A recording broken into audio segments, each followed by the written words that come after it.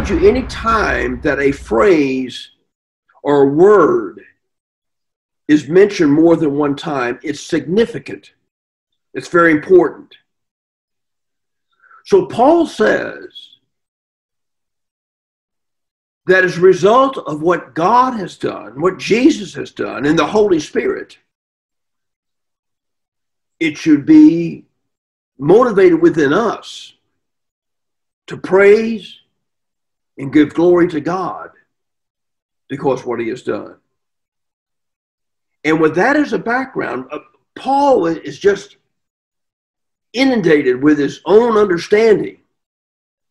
And that's why in verse 15, he'll break out in a prayer because he's just so overwhelmed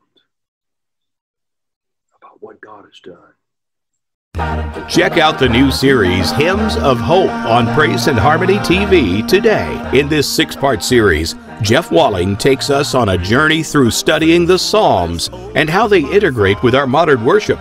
Not about the songs that were written maybe in the last 100 years or even in the last 1,000 years. No, we're going to reach back more than 2,000 years to Israel's hymnal, their hymnal of hope. Enjoy timeless stories about how we got some of our most beloved songs. When finally the telegram came through, and it's a famous one, it just had 2 words on it.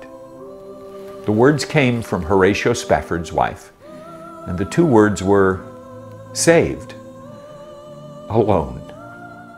And sing along with the Praise and Harmony singers. Check out Hymns of Hope on Praise and Harmony TV today.